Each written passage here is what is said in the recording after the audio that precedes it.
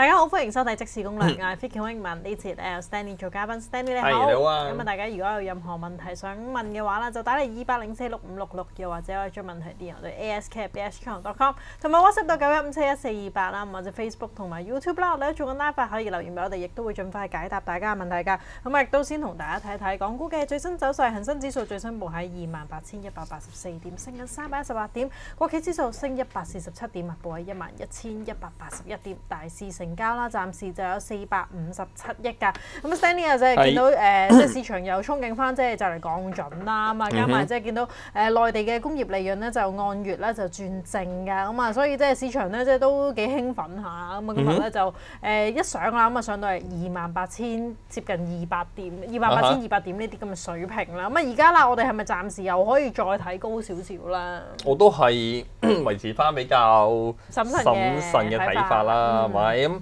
嗱，今日你話係咪受到呢一啲嘅消息就支持啦？咁你見過A 股都叫做係有個今日個唔錯嘅升幅啦，同埋因為今日某程度上咧最主要反而我會覺得係炒作呢個即係內地降準呢啲嘅一啲嘅消息嘅。因為之前都即係你可以話內地都有啲消息講法，就係話可能你話喺翻假期之前都可能有一啲叫係即係降準啊呢啲嘅消息啦，或者嗰啲咁嘅嘢情況啦。咁同埋雖然話今日升得比較多啦，咁但係個成交量你話係咪又好似叫好配合到咧？又好似又未至於係嘅。因為嗱，如果你睇翻你話今日嚟計啦，咁其實個成交量都係450零億咗緊啦，又唔算好多嘅。咁同埋有個現象咧。都同大家叫有可以分享下嘅，因為其實你如果以翻今日嚟計，咁單一隻騰訊夾搭隻友邦啦，咁個恆指都升咗差唔多過8點㗎啦，咁唔計嗰啲中資金融股嗰扎啦，咁但係咧，你如果以翻嗰兩隻去計嘅話咧，因為今朝早嘅時間都有計過好似騰訊呢一啲啦，但其實騰訊咧，如果你係以翻由年初至今嗰個嘅升幅，大概係2%，而家去到係，其實係都突然之間咧升得比較多嘅。咁不過咧，如果你以翻你話講係我話由年初至今升2%啦，咁但係由翻叫做係12月到而家為止咧，其實騰訊升咗1.7%咁滯嘅啦。咁你可以話咧，即係無啦啦騰訊係喺翻12月份嘅時間，突然間變咗好似嗰個嘅走勢啊，相當之強。咁但係有冇啲咩好基本，即係有啲我哋話叫做好基本嘅因素去支持住佢呢一個咁嘅上升嘅情況啦？都真係冇乜太多嘅因素嘅。係咪追翻個落後啊？我覺得係追翻個落後嘅。咁所以你只可以話個大市而家即係叫做係又彈咗上嚟啦。咁同埋如果你計翻年初至今嗰個嘅升幅咧，大概9%到咯。即係都叫做係有翻啲表現啦，係咪？咁不過就點都好啦。我會覺得而家你話呢一個大市嘅上升都同翻可能真係追落後啊，反彈居多咯。有冇啲好實質性嘅支持咧？我都覺得係真係冇乜嘅。咁所以按道理，如果你係純粹追翻一個即係叫落後嘅話啦，咁呢一啲嘅上升都你升有個譜咯。當然啦，你如果以翻嗰個走勢上去睇嘅話咧，就叫做可能而家好翻啲，即係都起碼去翻大概28,000樓上呢一啲嘅水平。咁但係呢啲位冇啊，我都係覺得再升嘅動力或者空間就真係唔係太過多咯。即係除非你話喺翻即係叫以一個大成交之下嗰啲比較大嘅突破，否則嘅話，我會覺得呢啲位你要再上就真係難啲。就難啲嘅，但係我見到其實有啲分析依家暫時我睇到28,500咁樣啦，即係雖然都係差過幾百點嘅啫。啲分析都係逐級睇㗎啦，即係到28,000嘅時候喺28,500咯，咁28,000咪成喺28,800呢啲位咁樣咯。咁但係我會覺得你話如果以翻而家嗰個情況去睇嘅話，我又未覺得或者未至於啦咁樂觀住咯。好啊，咁啊暫時個市都要審慎少少啦。不過見到其實今日咧即係個市升300幾點。炒股唔炒市啦，都係而家。即係而家即係啲內房股強勢啦，咁啊同埋豪賭股啦，即係豪賭股今日都幾位強勢下，即係銀娛係咯，升超過3%啊嘛，見到金沙咧暫時都升近3%啊。不過咧，其實大家咧即係啲大行咧都估計其實10月份咧嗰個賭收咧即係都係唔樂觀㗎嘛。其實係啊，冇錯。係啊，澳門嘅嗰個財政司司長啦，咁啊佢就覺得啦，即係今年咧首11月嘅博彩毛收入咧就有2696億啊嘛，比起2017年咧就係2657億咧就係多啊，因為好得意啊，就唔係用2018年。係咯，點解唔用咧？係啦，我都諗唔明其實。就係用2017年比嘅。係咯，我都諗唔明點解用2017年去比，咁點解如果你其實是但揀一年都得啦。其實係啊，唔係如果你再誇張啲，你揀翻1990幾年嗰啲。係啦，都可以比一比。可能個增長會可能話我第一個月已經有佢成年個數添，係咪先？係咯，你總會多過嘅其實。唔係，我諗唔明佢點解唔18年去比咯？咁你用17年去比，好聽啲咯。係啊，即係你只可以話即係2018年可能太強啦。冇錯，唔係其實係啊，説穿佢就係咁嘅情況。因為你話如果以翻18年嘅話咧，其實由翻1至11月份個數啦，應該講緊差唔多2000，好似2000幾多2700幾億啊。因為如果你咁計嘅話咧，按年去比較翻嘅話啦，應該係倒退2點幾個 percent 先。咁如果你咁計嘅話，咪即係有倒退啦。同埋咧，如果你呢班個趨勢睇嘅話咧，2019年嘅嗰個總數啦，應該係低過2018年嘅。即係如果你有按年嚟講嘅話咧，應該會有個倒退嘅。咁但係你又跳咗18年，你用17年去比嘅話，咁又增長又我又唔可以話你錯嘅。係，但係市場又 buy 喎，即係又覺得好似有啲樂觀嘅信號咁樣。所以我係諗唔明咧，即係咁就得嘅喎，真係。如果咁計嘅話，特朗普嗰招又係出口術又得喎。唔係，咁如果係咁計，咁明顯啲人大家出業績嘅話，都可以以後19年度係賺1蚊，比17年係增長2倍咯。咁之後咁樣用都得嘅咯喎。係啊，但係冇啊呢啲，喂，即係大家都係嗰句計數嘅啫。係咪預期翻其實12月都唔會話點好咧？即係聖誕節有冇人過澳門咧？咁啊，唔係，因為我覺得可能有啲我見有啲報紙啲咩話咩好似呢段時間去深圳嘅港人係多咗咩40%幾啊？係咩？好似話係咁，但係去深圳，我唔知有冇啲人去咗澳門。好似我見有啲報道咁樣講法嘅。即係啲人想食海底撈多啲嗰種嘢。可能食唔知啦。咁但係澳門你話究竟咁勁係即係升呢下升啲咩咧？冇純粹係呢個消息咯。咁但係呢一個消息用17年去比較，真係好嘢。即係我覺得真係好嘢，犀利。會唔會話即係趁住即係既然都係唔知佢升乜嘢嘅時候，會唔會話趁住呢個時刻即係大家止賺好啲啦？咁我都去到覺得濠賭股呢啲位，即係你話打上嚟呢啲位置嘅話，咁低位有貨嘅咪走貨先咯 ，OK 嘅。唔係冇嘅，呢啲位你再升上去都好咧，你真係唔會多。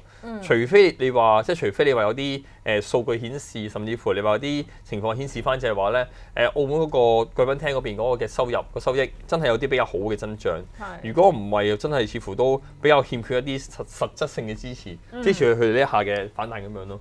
咁同埋你話如果以翻嗱，當然啦，如果你係以翻年初至今嘅表現去睇翻嘅話啦，濠賭股呢個板塊，我印象中都應該都係唔可以話佢哋即係嗰個點講啊，都應該係都仲係比較差少少嘅。係啦，因為睇下先啊，我都唔算差喎。19年嘅時間咧，睇下先，大概就我睇睇有冇時間先。19年初咧，大概就係呢啲位度，咁即係而家同而家比嘅話咧，我都唔係都升好多咯，升咗好多咯，升咗差唔多2成咁滯咯。咁我覺得似乎就即係同翻你話騰訊嗰啲比都係差唔多2成咁樣咯。都差唔多咯。不過其實即係如果你講話今年咧，即係升得最多嘅板塊咧，其實即係咁樣諗，好似應該係手機設備股。一定係。一定係啊！今年其實升得多應該係啲手機設備啦，同埋啲啲醫藥股。咁但係點解會出呢個現象咧？又唔係冇得解嘅。我開個圖俾大家睇下啦。頭先又喐唔到啊！呢個係咯，見到佢個圖咁樣扯上嚟嘅，即係信譽。唔係如果你睇翻嗰個走勢嘅話，可以順便俾大家睇下啦。其實有得解嘅。水星都誇張啊！唔係信譽，你睇翻個圖咧，喺翻上年嘅下半年嘅時間跌咗好多落嚟嘅。係啊。即係你點下上年下半年嘅時候係呢啲位度啦，差唔多。咁都跌咗幾多？即係我哋下半年嗰陣咧跌得好多嘅，其實係。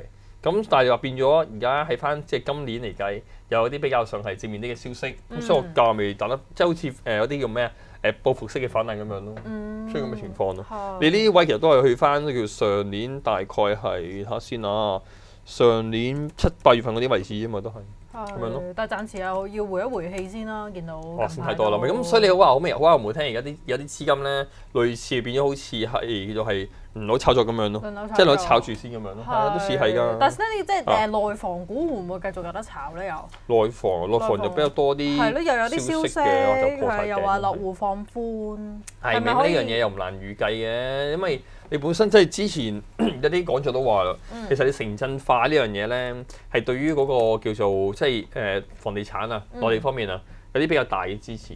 即係城鎮化嘅意思就係話你一啲嘅叫可能啲鄉村嗰啲即係嗰啲嘅居民啊，可能遷移去一啲嘅城市，甚至乎就係話咧嗰啲個別嘅地區開始叫真係發展為一個城市咁樣啦。嗰啲人口一定係會向住呢啲地方度遷移嘅。咁所以按道理，你話喺城鎮化之下啦，其實你話啲叫嗰啲對於房屋嘅需求量越嚟越多咧，呢個現象好正常。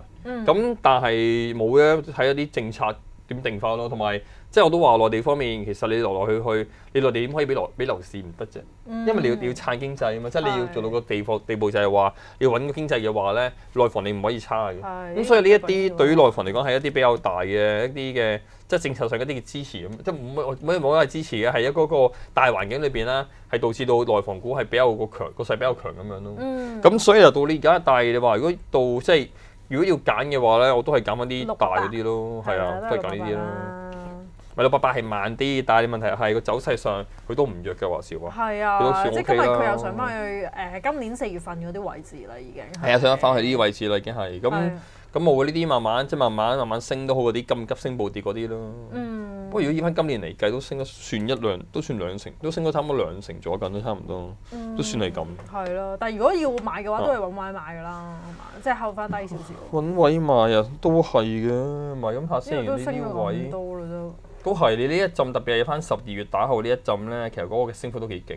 即係你見12月嘅時間，大概都係 around 25-26蚊呢啲位置啫嘛。即係當你有27蚊到啦，都升到差唔多1成上嚟啦。咁當然相比之下，你見好似融創呢啲嗰個嘅升幅更加之勁啦。更加誇張啊！呢啲。不過呢啲本身冇嘅，你嗰啲1813啊，係咪？成日都有家庭係啊，成日都有家庭觀眾問啊呢隻。係啊，呢隻我都真係要揾啲時間去研究下去發生咩事先真係。係啊！你見佢都升咗差唔多接近2成咁滯，都真係。係啊！我今日又去翻。差唔多去翻啲頂位啦，又係啊，冇錯。上年啲位咯。係啊，真係勁。係啊。咁但係冇嘅，即係呢啲內房板塊，即係仲啱啱提及到個大方向嘅政策都係即係對內房，我覺得都仲係有利嘅。雖然你見到好多地方又話咩要去有啲嘅限購啊，啲政策嗰啲咧，但係有啲個別嘅地區咧，都有好似開放翻啲嘅。咁所以對於佢哋嚟講，又係即係嗰個政策嗰個，即係我哋嘅大環境啊，對佢哋都有啲比較大嘅幫助。咁不過就我永遠都係比較上係揀翻啲大隻會好啲咯。好啊。咁啊，跟住咧，我哋都答下 Facebook WhatsApp 朋友仔問題啦。咁啊，有位 WhatsApp 朋友仔咧，佢就想問3613啊，咁啊坐咗艇好耐㗎啦，咁啊有得收息啊，係咪等埋收息先走啊？收埋息先走啦，唔係咁，但係佢都係差啲差，即係冇話佢啊。其實另一隻咧，佢阿媽咧，好似1666都係差。166係咪先？係咯，兩粒都係差。之前咧北水咧都幾鍾情於呢一隻股份嘅，咁但係冇辦法嗰個叫係咩叫形象咧？因為佢內地方面咧，之前好似有啲咩解約嗰啲事件咧，影響都大。咁你話其實如果以翻業務上發展嘅話咧，3613就係佢嗰個子公司啦，即係佢最主要做分銷啊，同埋到國外市場嗰邊嘅做分銷啊，一啲嘅研發比較多啲。咁但係佢個價都係做得比較弱。即係都係比較差嘅。咁有冇啲特別原因咧？都話有冇啊？可能你本地嗰啲嘅情況對佢都有啲影響嘅。咁不過今日就有啲叫係大咁樣啦。咁你話特別息啊？好似係，好似係特別息啊。好似係。咁呢啲位你冇嘅，咪再可能望翻大概12蚊樓上呢位置嘅時間就走貨先。好啦，咁啊跟住啦，另一位朋友仔咧就想問763啊，咩位可以買啊？763啊，等下先啦。呢次都成日都話都唔使急嘅，咪等佢有機會21蚊啊、20蚊呢啲位置嘅時間先再諗一諗咯。其實係咯，我成日都係炒 range 嘅啫嘛，呢一隻。佢又真係去到20蚊邊呢啲又彈翻上去。係啊，同埋到24蚊到又落翻嚟㗎啦。呢一隻係咁樣行法㗎。係咯。即係你見佢呢一陣其實來來去去都係呢啲位嘅啫。基本面咧，咁嗱當然啦，我成日都話㗎啦。5G 炒咧炒呢一隻，咁但係公司嘅業務個發展都係一般般嘅啫，即係佢又真係你見個業績表現咧，Q3嗰個時間啦做得都真係唔係算好嘅，咁但係你係炒 5G 概念嘅話，呢一隻係一隻準 5G 概念嘅股份，咁所以你話如果要買嘅話，都係考慮翻，都係揀呢一隻㗎啦。咁但係唔係呢啲價買咯，俾啲耐性先啦。即係呢啲價位，除非你搏佢呢一轉可以能夠突破到24蚊呢一個位置咯。咁你可以考慮下，即係如果破24蚊嘅話啦，咁你可以再上網翻大概係25蚊呢位置先咯。其實呢隻咧1蚊咁睇嘅啫，同埋基本上都係 range 20至23蚊、24蚊到呢個位置行嘅啫。咁所以呢一隻嘅時間，如果你真係唔係心急買嘅話，你等佢落翻去先再考慮都未遲咯。好啊，咁啊另外啦，亦都有朋友就係咧想問3993，佢就話4蚊買㗎，可唔可以翻到上去啊？落4蚊哦，呢一排佢真係強勢嘅，但係今日就咁啱得咁巧，要補翻個裂口添喎，真係。係咪因為啲金屬價格就再上咗去咧？呢一隻咁之前唔係話有個沽場啊，係嘛？刪咗。即係下年先再開啊嘛，嗰個年印象好似有呢啲，係咯，印象好似有呢個消息嘅。咁彈到價上去咯，但係其實你話個估價同翻之前嗰啲嘅高位比咧，都有啲今非昔比咯，真係。咁所以呢一啲啊冇喎，睇下有冇機會再試翻之前，即係我諗4蚊邊嗰啲位置咧，可能要再等下，即係再睇下得唔得啦。咁但係初步有個位置就係話咧，3個7到呢一啲位置，即係呢啲水平度咧。如果到價嘅話咧，睇佢破唔破到先咯。破唔到嘅話，技術上都係要走貨嘅咯。同埋你話沽呢一樣嘅金屬咧，都好似有少周期性。即係你見佢呢一陣好似攬翻啲上去啦。咁但係對於落幕嗰個嘅前景嘅睇法，我又比較即係而家比較上啦，都係審慎啲咯。咁所以我諗首站先望住大概3個7呢個位置先。好啊，咁啊另外咧，亦都有朋友仔想買405啊，前景點睇啊？呢一隻咯，點解要買呢一隻咧？息高嘅呢隻又，但係咧內地嘅房託呢啲 REITs 咧，我就有少少保留。因為始終內地呢啲同本地，即係我諗同香港啲唔同嘅。內地嗰邊咧，而家其實你某程度上太多呢一啲叫做，即係呢啲嗰啲叫商業嗰啲辦公室嗰啲咧，內地其實好多嘅。咁所以變咗嗰個競爭啦，以至到嗰個即係業務嘅穩定性咧，相對嚟講，我會覺得係爭啲。咁同埋你見而家即係越秀房託咧，到呢啲位，即係講緊係去逼近翻，可能5個3毫0呢啲位置度咧，又好似到之前啲阻力區，即係阻力位呢啲嘅。咁所以變咗你話，如果呢一刻你係如果你未有貨嘅話啦，不如再考慮下等一等先啦，睇下有冇睇下你見佢真係破呢位嘅時間，你先再考慮都未遲咯。咁同埋始終你問我嘅話咧。我又反而都係比較鍾情於嗰隻領展都好啲嘅，領展778，我覺得領展會好啲嘅。不過領展個價其實都係爭啲嘅啦。即係領展其實你見佢嗰個收購我都話係 OK 嘅，咁但係個價料好彈得多都暫時難啲。咁但係相比之下，405嗰個即係嗰個對於內地嗰個，因為其實你買405嘅話咧，某程度上都睇下內地個經濟嘅狀況嘅變化。咁嚟到呢啲位，我就覺得唔好直播住咯。咁不如等等先啦。好啊，咁啊跟住咧，我哋都聽下家庭觀眾嘅電話啦。咁有位何小姐旁邊，何小姐你好。係你好兩位。你好啊，小姐你好啊。你好。你好啊。我想問嗰隻2840啊。2840。1099買嘅我。係1099買嘅。揸住佢先咯，咁咪揸好遠啫嘛，而家呢個價。係啊，200哦，喂 ，Sparta ETF 嗰隻啊，金嘅 ETF 係咪啊？係啊，冇錯。咁你揸住佢先啊？你10幾買嘅係咪啊？1099。咁啊，你110蚊樓下呢啲位置嘅話，揸住先又無妨嘅。咁但係咧，有時候都話，我都話金價咧，其實你問我嘅睇法，我都係比較上係中性嘅啫。即係你話係咪一定金價會有得會大升咧？我會覺得其實都真係一機會得半半。咁所以呢一隻咧，我建議翻你咧，都係炒住個 range 先咯。即係好似話嗰度呢啲位置嘅時間，你睇下有冇機會啦。可能再試大概咧1115啊、1120呢啲位置嘅時間，咪考慮下到時考慮獲利離場先咁樣咯。咁有幾多錢可以買翻啊？呢隻其實冇啊，我成日都話呢隻嘢啦，1100樓下嘅話咧，又可以再部署翻，因為你見佢近來個走勢咧，都離唔開一個 range 啊，大概係1075啦，大概係1140到呢個位置度咯。咁所以如果你係咁計嘅話咧，1100到，你覺得我覺得可以考慮。咁但係下邊睇住1075呢個位置先咁樣咯。係。係啦，咁樣咯，揸個 range 先咁樣咯，咁樣做法咯。我想問下咧，其實如果有啲錢喺度買嗰隻1810小米好定買呢隻好咧？兩隻好唔同嘅喎。嗱，180咧，你係小米個前景，我睇法就比較上都好審慎下嘅。咁所以呢一隻我就唔好建議你買嘅啦。咁但係相比之下，2840咧跟個金價嚟行啦。咁啱啱提到嘅啦，金價其實我睇法咧比較上都係中性嘅啫。你話係咪一定會有啲即係好似好多講法話啊下年會大升啊？我又唔覺得會係。咁所以你話如果真係要揀嘅話咧，Spider ETF 呢一隻你炒住個 range 先咯。即係好似啱啱提到啦，咁你1100樓下呢啲位置嘅時間，你咪可以部署翻咯。咁下邊以翻1075度止蝕位先嘅。咁你上面嘅話，咪睇住140到啲125啊140到啲位置先咁樣咯。好啊，亦都唔該晒何小姐電話啦。咁跟住我哋聽埋朱小姐嘅電話啊，朱小姐你好。朱小姐你好啊，係啊，冇錯啊，係你啊。係你好啊，你好啊。我想問下隻友邦咧，而家可唔可以買啊？我想揸1年。我呢揸1年啊，咁呢啲位我又覺得，如果你揸1年嘅話即係以1年去計啦，呢啲位我又覺得又唔怕買嘅，因為友邦個前景我又覺得又真係唔係差嘅。咁但係只不過本地嘅嗰啲嘅事件咧對佢有影響嘅，呢個係真嘅。咁但係你話，但係所以短期嘅時間咧，佢嗰個嘅股價，我覺得會比較上係相對比較波動性會比較大啲咯。咁但係既然如果你係揸1年嘅話咧，反而咁樣解話啊，朱小姐，如果你未有貨嘅話咧，不妨而家考慮下就再等一等先。因為嗱，如果你係到呢位咧80蚊呢位置嘅話咧，其實如果你真係中長線嘅話，我覺得冇乜問題嘅。不過我都仍然我都相信啊，佢個股價咧有機會可能會再向下有啲嘅調整。咁所以如果你諗住真係買貨嘅話咧，睇下會再睺平少少78蚊樓下呢位置嘅時間啦。如果以考慮就分住去買咁樣咯。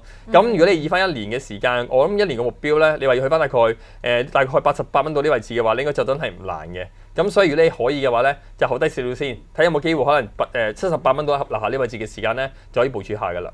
好啊，咁朱小姐可以俾啲耐性先啊。咁我哋問題答晒，都唔該晒 Stanley 同我哋咁詳盡嘅分析。咁同你申報翻有冇持有以上提及嘅股份？冇持有嘅。好，唔該晒。咁今集嘅節目就差唔多，轉頭翻嚟會有其他嘅直播節目，轉頭見。